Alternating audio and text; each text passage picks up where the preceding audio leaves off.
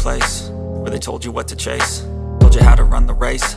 Every move was on the page, but I didn't like their way. Had to fight and misbehave, had to find a way to change, had to leave to find my way. Caught up in a daydream, I beat my mind up there almost daily. It's how I pass time, no opinions safely. It's how I understand what I want in this place, see. Cause everybody wanna tell you bad things, what could go wrong, what fame brings. But success is a finicky thing, and if you ain't sure, no, it'll never be. I don't wanna let myself down, myself down. I don't wanna let myself down, myself down.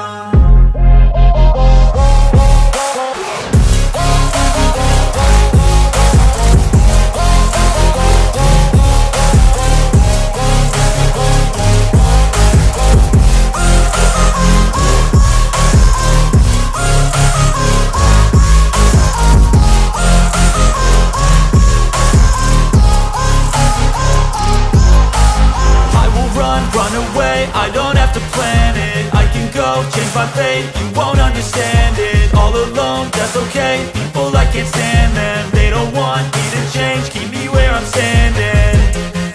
And I don't wanna be where I am, and I want something more, take a chance. It could be possibly my last dance, my last dance. I don't wanna let myself down, myself down. I don't wanna let myself down, myself down.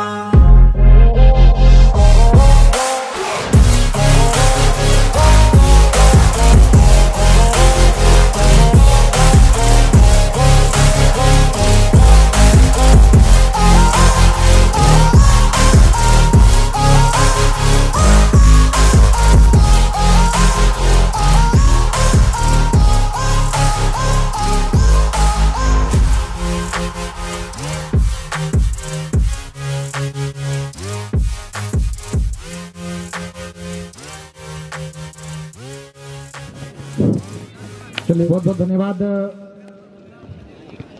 Cheers girl को। और बिल्कुल टिकैत जी, इस समय सभी दर्शक निगाहें जो है इस पेनाल्टी शूटआउट पर है, क्योंकि यहाँ पर एक मजबूत मैच खेला गया था और पेनाल्टी शूट जो है बिल्कुल जारी पर इस समय संदीप गोप वर्सेस राकेश गोप आमने सामने जरूर हैं दूसरी किक के लिए इस समय।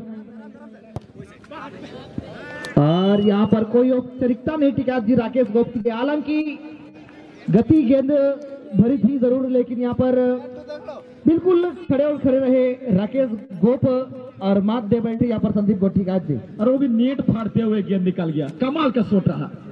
चले ठाकुरा मुर्मू जी भी देख रहे, शायद यहाँ पर नेट की तुरंत मरम्मती किया जाए तो ही बेहतर होगी, क्योंकि इतने बड़े टूर्नामेंट में अगर टिकैत जी नेट पर कोई शिकायत होती है तो शायद रेफरी में जो निर्णय लेने की वो मुश्किल हो सकती है। जी बिल्कुल, चलिए सही मैंने देखा था यहाँ पर दोनों टीमें, अगर बात करें फर्स्ट 2 शॉट लिए हैं टीमें सीजू डी मानीबासा 2 में 2 स्कोर करने में सफल हुई है टीम, और एक शॉट रहा वो भी टीमें आफी ब्रदर्स बीबीसी की ओर से, और ये दूसरा शॉट रहेगा।